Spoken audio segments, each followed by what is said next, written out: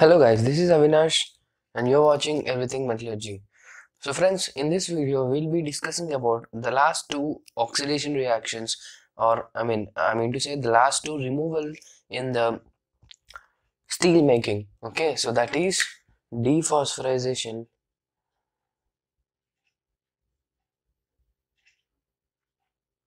and the other one is desulphurization. So first we'll discuss about this dephosphorization. So dephosphorization is nothing but the removal of phosphorus from the metal. Okay, so this is most important refining reaction because as we know phosphorus will be leading to cone shortness. Okay, so generally phosphorus has an atomic number of 15. The atomic number of phosphorus is 15. So in order to attain the stable configuration, either it may be gaining 3 electrons or it may be losing 5 electrons. Okay, in order to its stable octet configuration. So that means either it will be forming P minus 3 or it will be forming P plus 3, P plus 5. So these are the two possibilities of phosphorus attaining its stable form. So this means that the phosphorus can be removed under both reducing as well as oxidizing. Okay, so we know phosphorus will be present in the form of dissolved phosphorus in the hot metal. So to remove that, we can use either oxidizing conditions or the reducing conditions. Anything can be used. But the phosphorus removal is generally practiced in its oxidizing condition because the reducing conditions are very hazardous and also not practical. And if you see the steel making also, in the steel making every reaction is an oxidation reaction. Yes, all the reactions or all the removal of these elements that is taking place in primary steel making is oxidizing. So that is why it is beneficial to remove the phosphorus also in oxidizing condition. So what will be the reaction? The reaction would be 2p plus 5O gives rise to P2O5. So this will be the reaction of dephosphorization. Okay, this is the reaction of dephosphorization. So we'll now discuss the conditions as we are discussing the favorable conditions for removal of each element. So here we'll discuss the condition of phosphorus removal. So first of all, this is an oxidation reaction, so it is an exothermic reaction in nature. So obviously it will be favorable at low temperature. We have discussed why, according to Le Chatelier principle, at low temperature the exothermic reactions will be moving forward. Okay, and one more thing is, as I said, the activity of FeO in the slag. That means we need more amount of oxygen for the slag metal reaction to take place. If we increase the activity of FeO, then what happens? It releases more oxygen, which can be reacted with the phosphorus. That means high activity of FeO in the sense it is nothing but an oxidizing slag.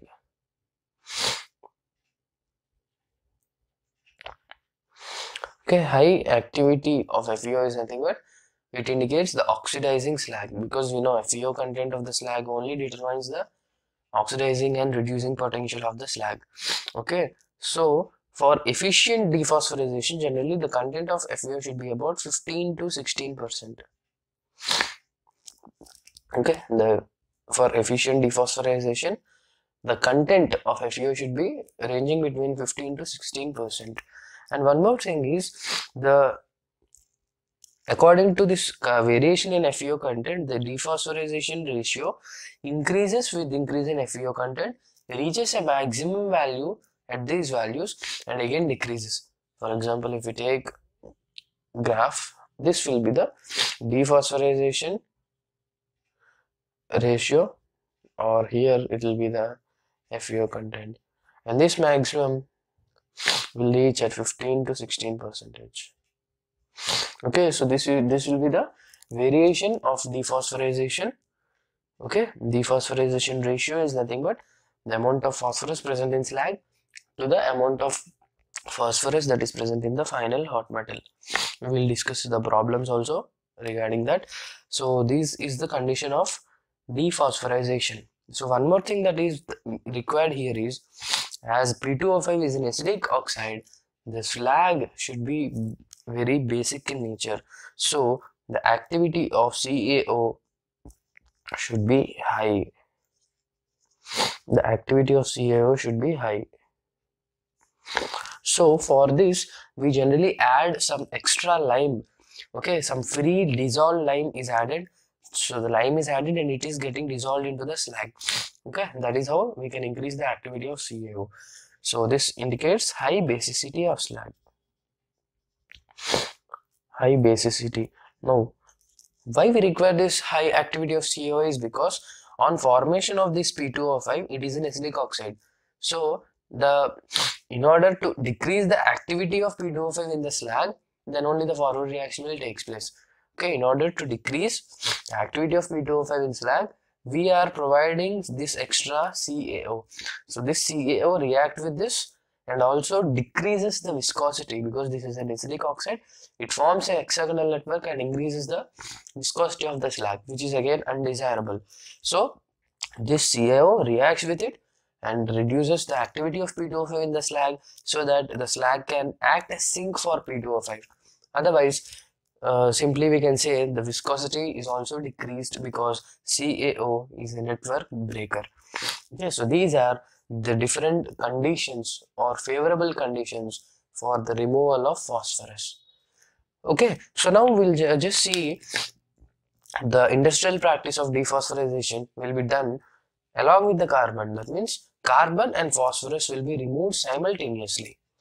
Okay, how and all we'll see in our Lance design.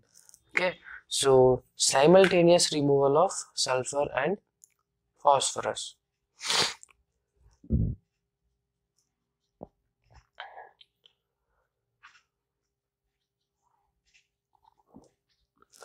Simultaneous removal of sulfur and phosphorus. Okay, so let's see here what are the different conditions. We know for carbon removal, okay, both are oxidizing. C plus O gives rise to CO, 2P plus 5O gives rise to P2O5. So both requires the oxidizing conditions. Okay, both require oxidizing conditions. But what is the extra condition for phosphorus? It requires basic and limey slag. Why we have just discussed. And for phosphorus removal, it requires basic and limey slag.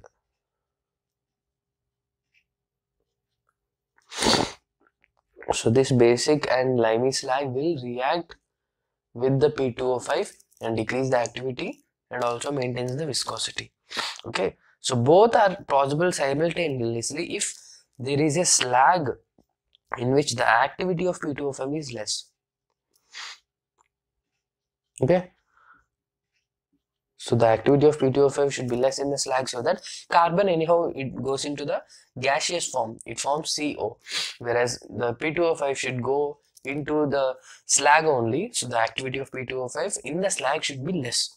And one more thing, the temperature should be low enough because both are exothermic in nature, so the temperature should be low.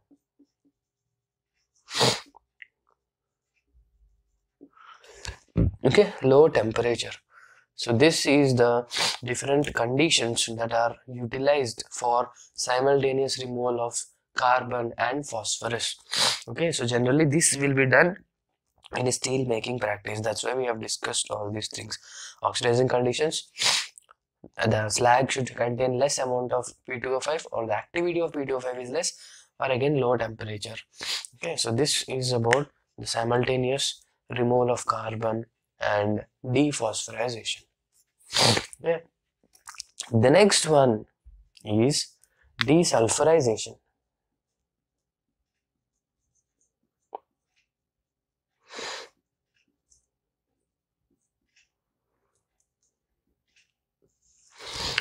Desulphurization is very important because sulfur will be causing hot shortness. It will form, what is hot shortness? Hot shortness is nothing but forming a low melting point constituent which will be melted at the grain boundaries, and the brittle nature of the material increases. So because of this formation of FeS, the sulfur reacts with iron and forms FeS, and it will be locating in the grain boundaries and resulting in hot shortness. So this is called hot shortness. And generally most of the sulfur, okay, the only element that is not removed, the only impurity that will not be removed in the primary steel making is sulfur. Okay, so whatever is the sulfur content present in the hot metal, it should be pre-treated. Okay, it should be pre-treated so that the sulfur content of the hot metal is reduced, and before going into primary steel making or BOF, the final sulfur content, the desired chemistry is containing the minimum amount of sulfur that is should be there in the final steel. Okay, so how, we'll just see. So the dissolved sulfur will react with O-2 from the slag. Whatever slag is present, it will be reacting with O-2 and it will be reduced. Okay, this is a reduction reaction. As from 0 it is moving to -2. Okay, so that is why the removal of sulfur is not possible in BOF, because all are oxidation reactions, whereas sulfur is reduction reaction. Okay, so here we'll discuss about the conditions fastly. So as it is a reduction reaction, it is endothermic in nature. So the endothermic reactions require high temperature.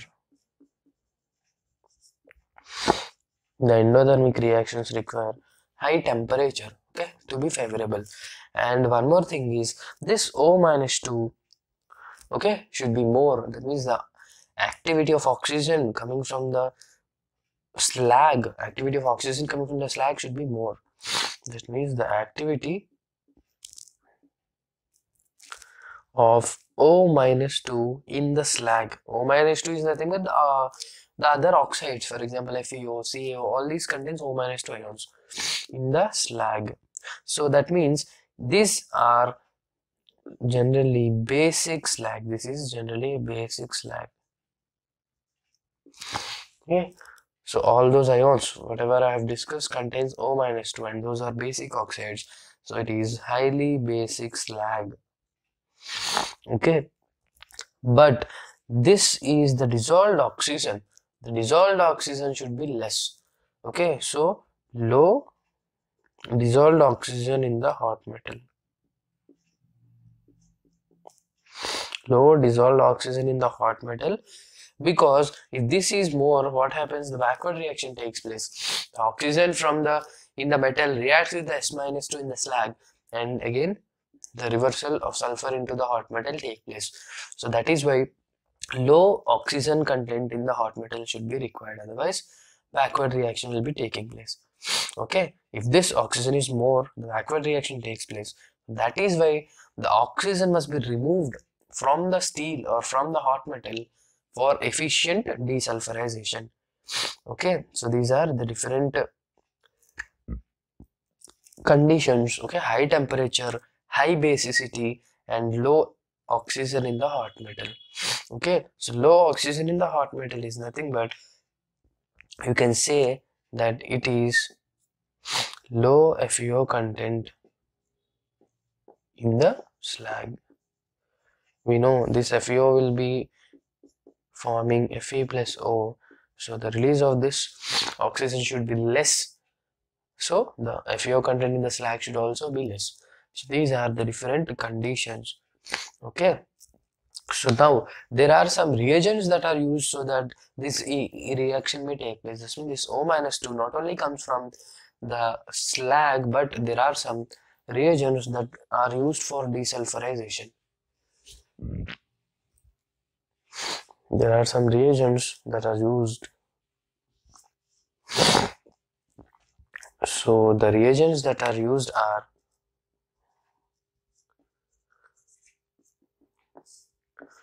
soda ash, Okay, soda ash, because it generates some dense fumes in the metal, and this soda disposal of this soda into the slag will be taking place. Okay, so the next one is calcium carbide. Calcium carbide and also magnesium granules are used as reagents. Magnesium granules. So these are the different reagents, or you can call it desulphurization or desulphurizing agents. Desulphurizing agents. Okay, so these can decrease the calcium and magnesium, especially can decrease the sulfur content to a very low value. Okay, so these are the different reagents. And one more thing, when this desulfurization is taking place, as I already said, it should be done before the primary steel making. That means it should be done either in the after the tapping of blast furnace, that is the ladles, okay, ladles that containing the hot metal, or it can be done on the blast furnace runner. Okay, it can be efficiently done on the blast furnace runner. That means the path of the hot metal after tapping. Okay, this is generally most preferable. Okay, whatever is the this reagents are there, they just add into the these blast furnace runner, and what happens? Adequate mixing of these reagents into the hot metal take place, and desulfurizing take place, and this also saves time and also increases the ladle availability. Okay, so this is the desulfurization, and I have discussed about the dephosphorrization ratio, right? So similarly, there is desulfurization ratio also.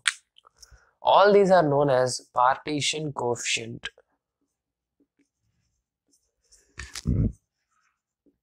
Partition coefficient, or here for desulfurization we are discussing. So it is called index of desulfurization. Index of desulfurization. So now what is this? This will be equal to the weight percentage of sulfur in slag divided by the weight percentage of sulfur